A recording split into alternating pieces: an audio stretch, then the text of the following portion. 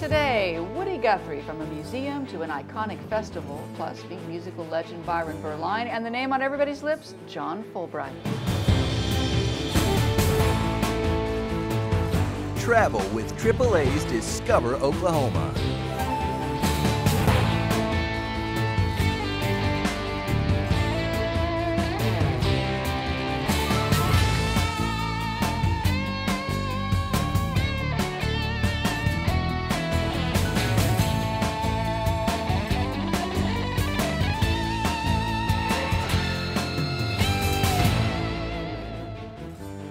Hi, and welcome to AAA's Discover Oklahoma. I'm Jennifer Reynolds. And I'm Dean O'Lally. We're coming to you from Guthrie, specifically Byron Berline's Double Stop Fiddle Shop and Music Hall.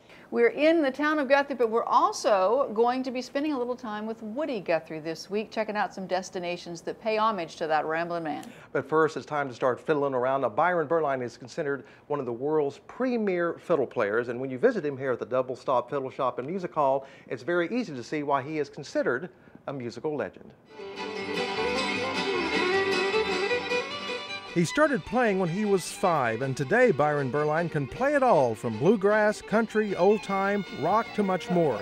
He's played with an impressive list of musicians, from the Rolling Stones, Bob Dylan, Elton John, the Doobie Brothers, and Willie Nelson and Rod Stewart, just to name a few. In 1996, when he and his wife moved back here from California, Byron opened up the Double Stop Fiddle Shop and Music Hall. Byron says his dad was a fiddle collector, and in 1987, he started collecting. And it just kind of gets into you like a rusty fish hook, an old man told me one time. And it does, you know. Well, I love trading and selling and swapping instruments. And the end result is the Double Stop Fiddle Shop and Music Hall in Guthrie. Yeah, I mean, I've got probably a better selection of violins or fiddles, whatever you want to call them. There's no difference. A lot of people think there's a difference between a fiddle and a violin. I said, well, what's the difference between a car and an automobile? And they said, oh, I guess there's nothing. Byron's not only played with the top names in the music industry, but has also entertained millions all over the world. And now on certain designated Saturdays, you can hear him play and his band live in the music hall located upstairs from the fiddle shop. I have an upstairs music hall strictly for that. Don't have to move any instruments. They just turn the lights on and go. We've had people here who've been season ticket holders from when we first opened up. And yeah, they've been real faithful clients and people that they love the music. Byron also was the driving force and founder behind what has now become an enormously popular event, the Oklahoma International Bluegrass Festival. A big reason Mumford & Sons selected Guthrie as a location for their upcoming concert is because of Byron. Byron's big break came when he was asked to play with Bill Monroe and then the Dillards. He says you never know when something will lead to another opportunity, but you have to get out there and play. I tell a lot of people, you know, they come in here that are aspiring musicians, I say, you can't just sit home by the phone and expect people to call you. I mean, you do. You have to get out and play. I mean, that's how I was discovered by the Dillards. I was out playing in this show, and I met them. Byron adds everyone has to have their own sound. It's hard to describe music anyway. You just have to listen to it to figure out yourself what you think about it. Most people say, what kind of music you play? I said, it's good, I hope. And that, ladies and gentlemen, is what makes Byron Berline one of the most respected musicians in the world. He was known as the Dust Bowl Troubadour, and he's influenced countless musicians over the years. And now there's a brand new center in Tulsa that pays tribute to Woody Guthrie's life and legacy, and our Abby Curran is one of the first ones to check it out. Tulsa's Brady Arts District has seen a ton of growth recently, and the Woody Guthrie Center is a huge part of that. Being here and being part of the rejuvenation of the Brady Arts District is just amazing. Every time I walk outside, it seems like there's something else that I see that's new. The Philbrook downtown, we've got the Arts and Humanities building right behind us, Guthrie Green across the street. I mean, it's a gorgeous place to be and so much to do. The George Kaiser Family Foundation acquired the Woody Guthrie archives from Guthrie's daughter, Nora. What started out as a collection turned into an inspiring center for people from all over the world to visit. We want them to see Woody's example of how he used his creativity to find his voice, give that voice to those who felt that they were voiceless, power to those who felt that they were powerless, and speak out about his world. And then we want people to take that away from the center and go and create something on their own. At the Woody Guthrie Center, you'll find his original instruments, the original handwritten lyrics of This Land Is Your Land, and an art gallery of photographs celebrating the life of Guthrie himself. For Oklahoma and Tulsa, we often forget to recognize those people around us, our native sons and daughters who are creative and who have brought recognition to our state worldwide and internationally. And I think this is important that we recognize these folks. In addition to the historical artifacts, the center invites you to check out all of the interactive pieces. Listen to Guthrie's tunes at the music bar, an interactive map, a theater room featuring a short film on Guthrie's life, a lyric writing station, and a section devoted to learning more about the Dust Bowl era. We want you to get in the middle of them, touch them, play with them, create your own songs, and totally experience what we have to offer. Woody Guthrie continues to inspire people today with his powerful lyrics and creative talent. This center honors his life and legacy. Next time you're in Tulsa, stop by and check it out, or attend one of their concert series or educational programs. I don't think Woody would have ever thought that a little hometown boy from Okemah, Oklahoma would have had someplace like this showing all of his work. From the Woody Guthrie Center in Tulsa's Brady Arts District, I'm Abby Curran. All right, leave that remote alone. Stay close by because we have more on the way. Up next, we're going to meet the man who will be the headliner at this year's Woody Fest. He's the Grammy-nominated singer-songwriter everybody's talking about, and will step inside the home that inspires him when AAA's Discover Oklahoma returns right after this. On the road, one never knows what lies ahead. Indubitably, almost every week, one encounters bad form from Sunday drivers. Sheer rudeness begets the occasional fender bender. Precisely why we have insurance from AAA. Hear, hear. A name drivers can trust. Especially good ones. Especially great ones. Cheers! Plenty of room to swing a rope. Plenty of heart and plenty of hope. Oklahoma, where the wind comes sweeping down the plain, and the way being weak can sure smell sweet. Where the wind comes right on the rain. Oh, Oklahoma every night. My honey lemon eye. Sit alone and talk And watch ya hop. making crazy circles in the sky. You know we belong to the land, and the land we belong to is grand. And we say, We're only saying you're doing fine, Oklahoma. Oklahoma! O-K-L-A-H-O-M-A, Oklahoma. Okay! Oklahoma, come see for yourself. Hail, hail. It's just frozen rain. Can we just please pull over? There's gonna be dents all over the car. What are we, storm chasers? This is insane.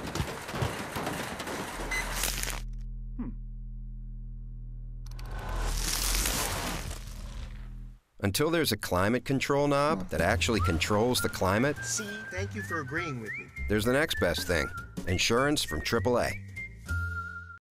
Welcome back to AAA's Discover Oklahoma, talking music this week. Woody Guthrie, Byron Berline, and now another Okie musician, a young man who is blazing his own trail. He certainly is. John Fulbright's talents as a singer-songwriter have captured major attention, and our Shell Wagner recently caught up with him in his hometown. Some folks say the smaller the town, the bigger the daydreams. Well, this is Bearden, Oklahoma, population 140. So if you go by that old adage, it should come as no surprise that someone from this tiny town is making such a big splash. A tour of Bearden won't take you long. Besides the school, the baseball field, and a few cottages, this community along a shady section of Highway 48 is as quiet as they come. And for one young man, that serenity has proven to be a very good thing. I learned to play the piano because there's nothing to do out here. There's not a sidewalk to skate on, and there's not a mall to go hang out in.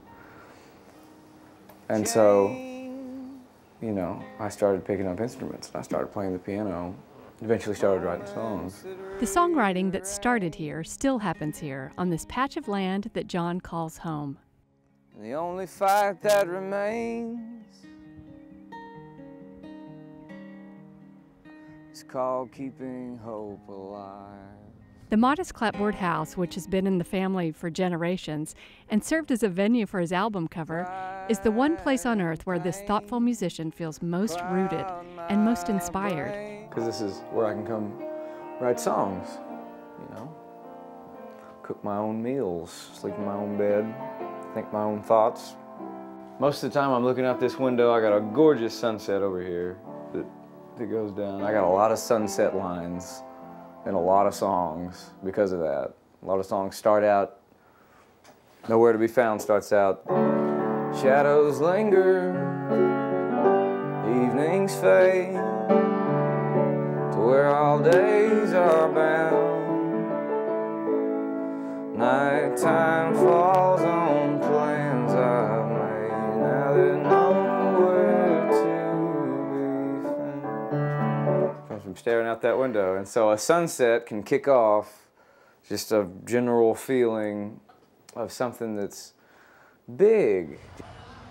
Bearden is only 10 miles from Okemah, and it was there in a local Okemah cafe where John first tried his hand at performing. I'd set it up on Friday nights and just start playing. And I'd have a big notebook full of stuff that I like and print it off with lyrics and stuff, and I'd just sing every song that I liked until my voice was out. Singing for a few random tips at the cafe eventually led to John having an actual paid gig at a local winery.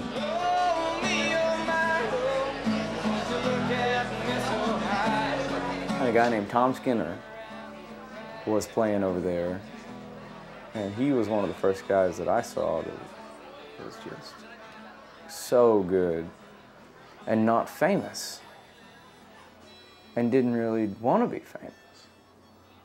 And I didn't know that that existed, that there was a world in which you could play music and not be rich and famous, but still be happy and still do your own thing. John Fulbright has got the do his own thing part down pat, but it's the not getting famous part that he's having a bit of trouble with, due in part to a recent Grammy nomination. Greg Johnson called me. He's managing me. He calls me and he says, I don't want you to get your hopes up, but they are doing Grammy stuff right now. And he says, the word on the street, I don't know what this grapevine is that he's listening to, but is that there's a very small chance that you could get nominated in the Americana category. And so I go, yeah, big deal. You know, we both kind of laughed and said, wouldn't that be something? Before long, the call came. It was official. John Fulbright was a Grammy-nominated musician. You know, I didn't know what to do with it. I didn't know what to do with my hands. I didn't know what to do with any of it. I didn't know what it meant. Then came word that he would also be performing at the awards on national television. I sort of had a little personal breakdown walking into the place because I kept going, I'm from Bearden, Oklahoma, and I'm not supposed to be here right now. The legendary Bonnie Raitt edged out John that evening to take home the Grammy statuette, but the name John Fulbright was already on everybody's lips. These days, it's not often that John can sneak into a venue without attracting a crowd. He's humbled by that, but says that his focus is really just on the music and on trying to get better. I never got into any of this to do anything but just be good at it. And that's all I'm trying to do. If it's a song, I want to be a good songwriter. If it's piano, I want to be a good piano player. And I never wanted to be a star. I'm scared to death of that, you know. Money would be nice. But as far as the rest of it, I think as long as I'm focusing on trying to be a better whatever it is that I'm doing, then the rest hopefully will fall into place. It seems to me that it already has. With John Fulbright in Bearden, I'm Shel Wagner.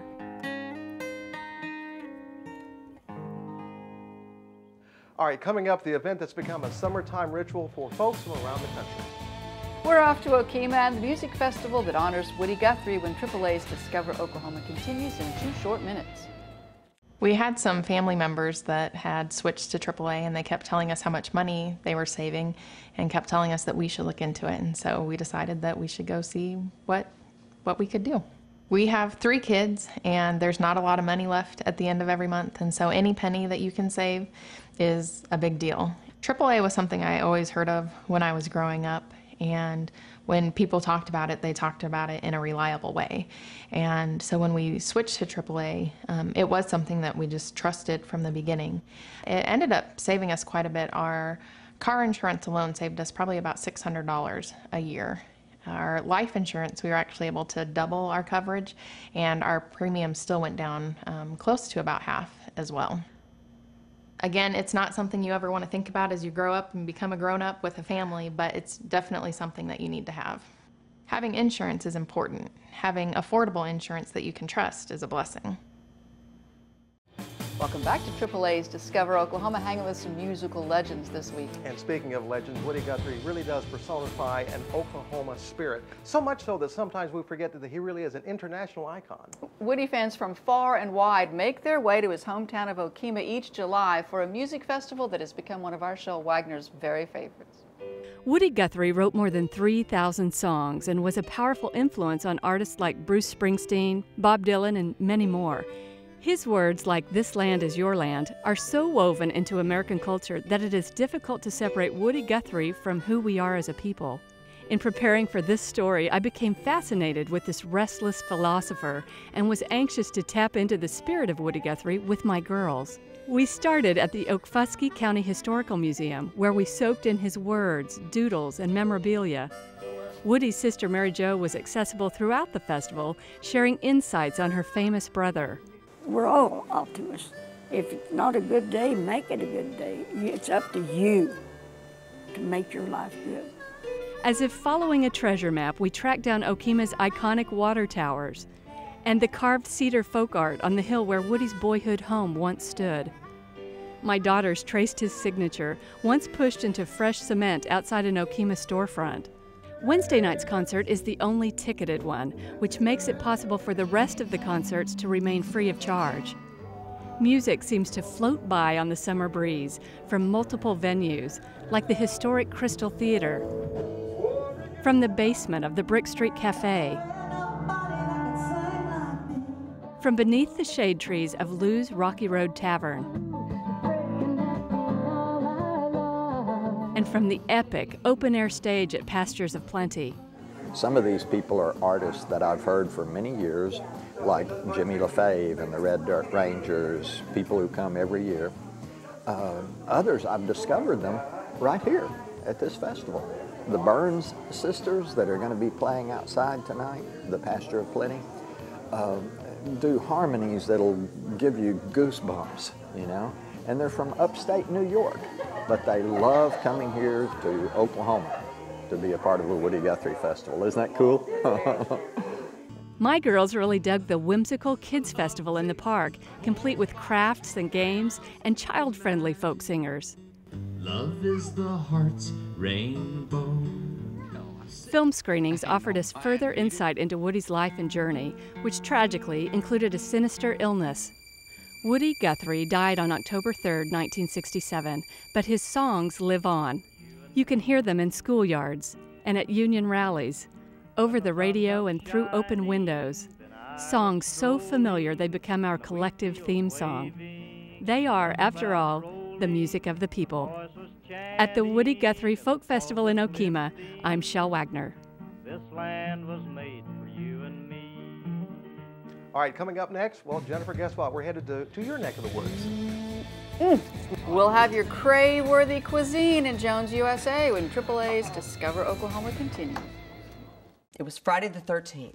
It was a dark and windy night, and all of a sudden we heard a thump thump. There was a very large 40,000-pound elm tree laying on our house. And the first call I made was to my AAA agent, Leanna Osborne. It's probably around 8:30, and I was just walking around the house, and my cell phone rings, and I answer it, and it's Christy, and she's got this panic voice, and she's like, A tree is falling on my house. What should I do? She said, I need to make some phone calls. Why don't you call 911? Call 911 because nobody knows what to do in that situation.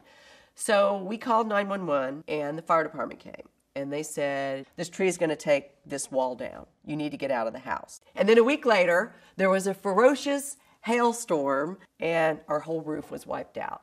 And again, I was calling Leanna going, Leanna! Long story short, by the time it was all said and done, I don't know what she did. She worked magic. All I can say is, I love AAA.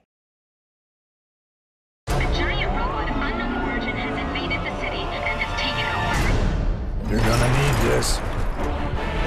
All attempts to remove the threat have failed.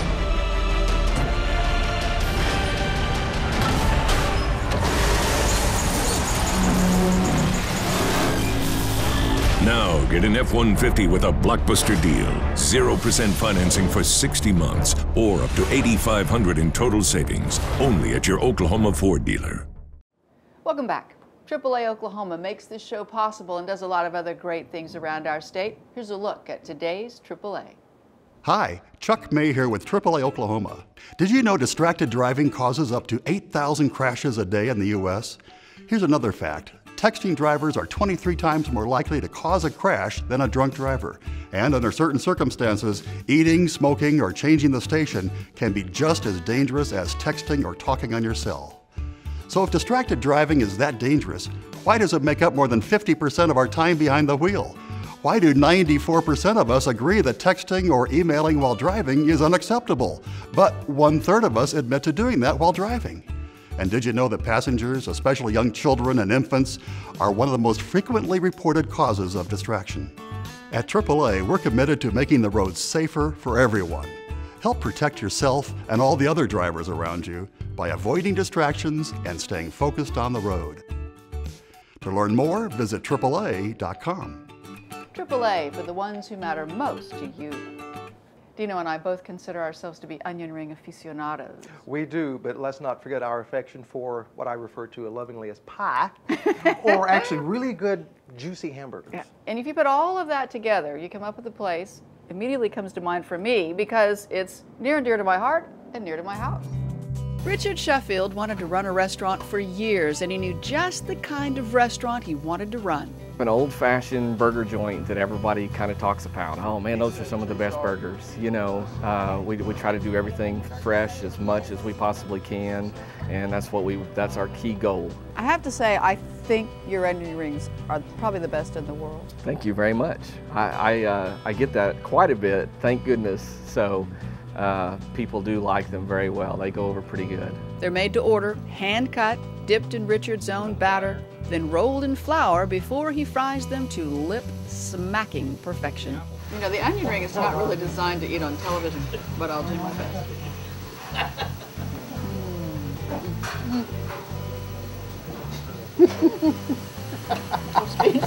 Like those much? If you like fries, those are also fresh cut and delivered piping hot, never knowing a moment of life under a heat lamp. The chicken salad sandwich is my favorite. Dino opted for the cheeseburger and Ron the chili and cheese. And the service at Chef's is the kind you can't get from a place where there's a new waiter or waitress every time you visit. Expect Sue Humphreys, who worked behind this same counter with her mom for a decade back when this was the Jones Malt Shop, to hustle your order out in record time. I try real hard to know my customers and get to know my customers, because I have some in here that I've served for many a year.